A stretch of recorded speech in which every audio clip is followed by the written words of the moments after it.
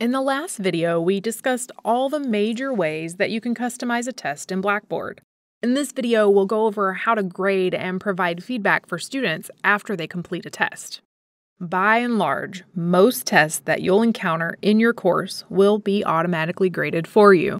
Any test that solely consists of questions where the correct answer is already given at the time the test is created, such as multiple choice or true-false questions, will be automatically graded once the students submit the test. However, if the test has open-ended questions like essay or short answer, the test will appear as needs grading, and you, the instructor, must evaluate and provide a score for those questions.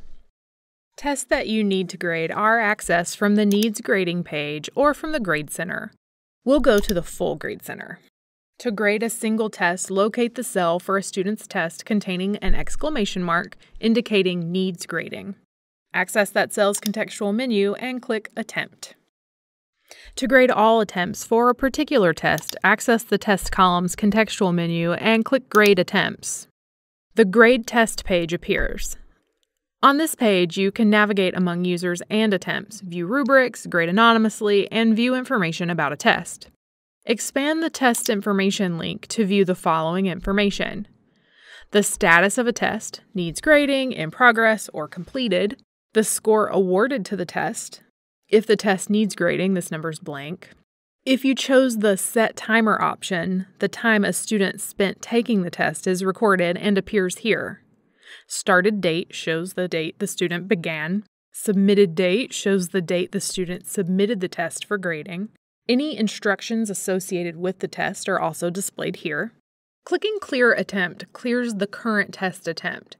Use this when you want to give a student another chance to start over on a test. For example, if a student started a test that forced completion or a technical issue prevented them from finishing, you could allow them to retake the test. The Submit Attempt button overrides an in-progress test attempt and submits it for grading. If a test is listed as in progress, either you or the student taking it must submit the test for it to be graded. On the Grade Test page, type a score for each question here. You can overwrite scores for questions graded automatically. If you associated a rubric with essay, short answer, or file response questions, click View Rubric to grade the question using the rubric. To learn more, see our rubrics video earlier in the series. Optionally, add response feedback specific to the individual question. The response feedback box only appears for certain question types, such as essays. At the bottom, type comments in the feedback box. This feedback is for the whole test and is visible to students in My Grades. Type comments to yourself in the Grading Notes box. This text is not seen by students.